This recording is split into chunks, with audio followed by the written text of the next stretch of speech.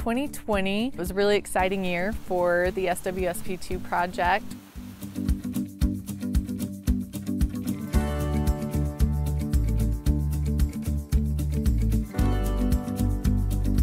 SWSP II, or Southern Water Supply Project 2, is a new raw water pipeline delivery system.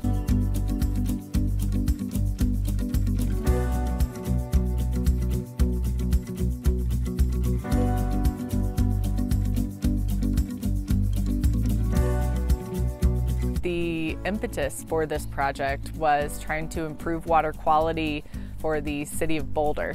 City of Boulder currently gets quite a bit of their water from our canal system, and it's been working great for them.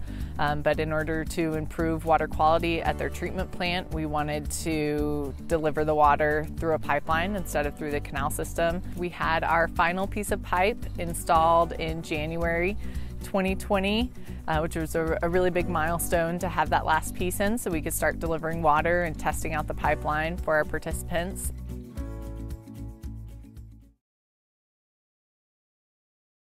Here we are, we just laid in the last piece of pipe on Southern Water Supply Project 2. It's been a long time coming, about 18 months worth of putting pipe in the ground.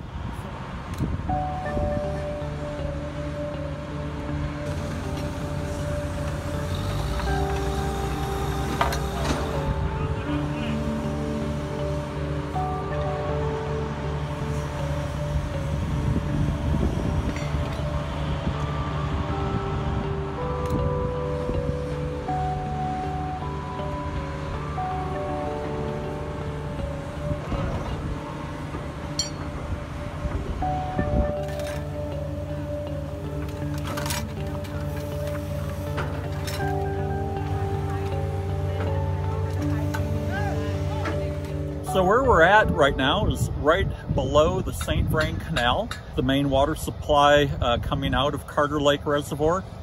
This has been kind of a momentous day. We're happy to see that this project has come to basically completion. We have some cleanup work to do, but this is the last stick of pipe. Finally today, we have the complete pipe all the way from Carter Lake down to Boulder Reservoir. Want to thank the folks that have taken part in this project. First, Garney Construction. They were the contractor for all of this, and we're very thankful for them, the work they've done. Ditesco, the construction management firm that we've hired, the northern people that have all been involved in this. The project went well. We still have a little bit of work to do, but it was a good project and real proud of it. Pleased to see it coming to completion, and we look forward to getting this thing fired up here in the next month or so, actually delivering water. The pipeline basically begins right there at the St. Vrain Supply Canal, what they call the St. Vrain diversion structure, and that's where we built a new turnout going to the new pipeline for Southern Water Supply 2. We built an additional concrete structure, cut a 5x6 hole in the existing structure, and put a slide gate with an electric operator on there, and that's what really feeds the new Southern Water Supply 2 pipeline. Garney Construction was the contractor for the pipeline and also for the turnout there. They did have a subcontractor that did do the concrete work itself in regards to the turnout, but Garney themselves did indeed cut the hole in the existing conduit and put in a 5x6 slide gate with an electric motor. To put the new turnout into for the Southern Water Supply 2 project, there was a shutdown of the conduit come out of Carter Lake, which also impacts the original pipeline.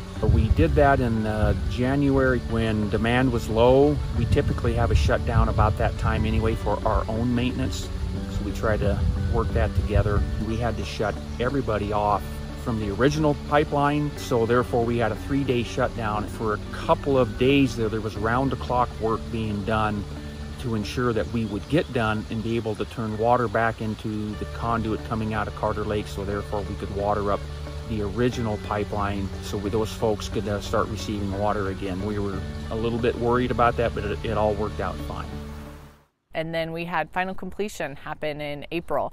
So that means all of the appurtenances, all the different parts and pieces on the project were complete, and we are now delivering water, which is really exciting. Longs Peak Water District is currently planning their connection project, so next year they'll be up and running and operational on the new pipeline as well. And City of Bertha will be coming in a little bit after that.